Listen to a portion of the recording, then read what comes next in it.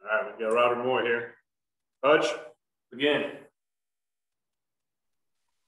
Robert, I know you play with quite a bit of emotion, all the time, but I heard South Carolina was chanting at you pretty good. I mean, were you any more fired up tonight than you are normally?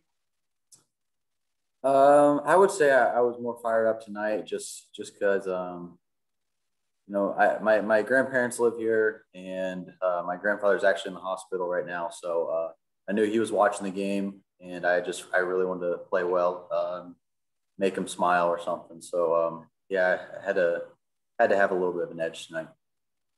And then also your 2 home runs tonight. What were you looking for on those? One of them was first pitch, and the other one was on an 0-2.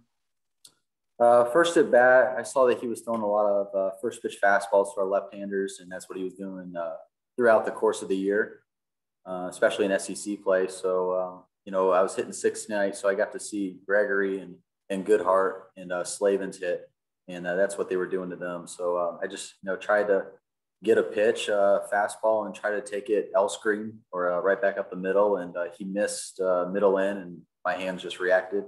The second one, I was down 0-2. Coach Thompson comes up with a great 0-2 approach or 2-strike approach for us. Take fastballs the other way, breaking balls and off-speed pitches through the middle. And he went with a fastball, and I was trying to go the other way, but my hand just kind of reacted to it.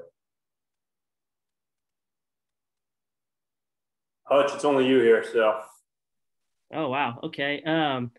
Robert, I know y'all have a doubleheader tomorrow. So, I mean, is it kind of a little bit of a relief to, get game 1 taken care of, knowing that all you have to do tomorrow is split and you take the series?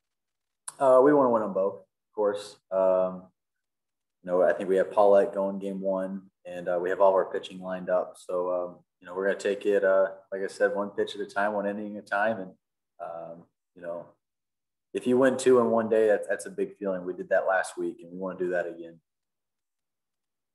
You got some hands up now. Aaron? Robert, just a couple of quick things. You talked about kind of the emotion of tonight, doing it for your grandfather. First of all, I hope he's doing well. That second home run, I know you can be an emotional guy anyway, but boy, was that as fired up as you've been in a while around those bases? Probably.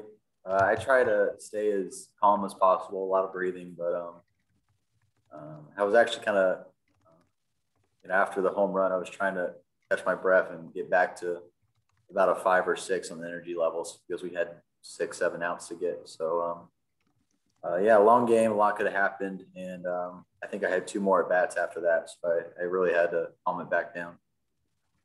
And then I just wanted to ask you about, kind of your trajectory here during SEC play. I know Coach said you had struggled a little bit the first 2 weeks or so, but he said you kind of found yourself, your confidence in that Mississippi State series. What's been different for you, do you think, from that point to right now? I would say just a little bit of approach different. The first week or so, I might have been able to do a little bit too much.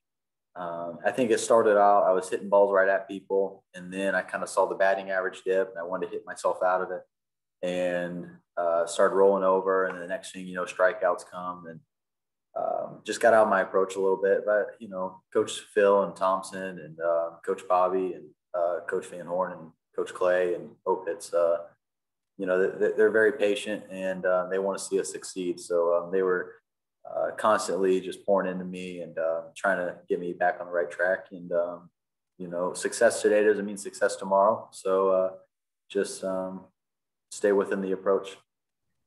Thank you. Matt? I can think of 3 or 4 really timely defensive plays tonight. Slavin's at first in the first inning. Gregory made one against the wall. Battles had to throw to you at second. What did you think of the defensive play overall tonight, and how big those plays were to the outcome? Huge. The way you win on the road is pitching and defense, not walking guys and not making errors. And that's what we did tonight. Another thing is Monk coming in and getting a pop out and a double play ball just really changed the momentum of the game. That was a huge point in the game. And it kind of got things under control a little bit. Obviously, cost you coming in and getting 4 or 5 outs for us. That was big as well. And, we expect to make good defensive plays because we're good defensive players. So, we have a confidence about ourselves, and we take a lot of reps, a lot of fungos, a lot of ground balls, and a lot of fly balls. So we expect to make those type of plays. How good did you guys feel after you took the lead and then Kevin had a 9-pitch inning that got you back to the dugout in the bottom of the 7th? You don't want to say it's over, but we felt like it was over.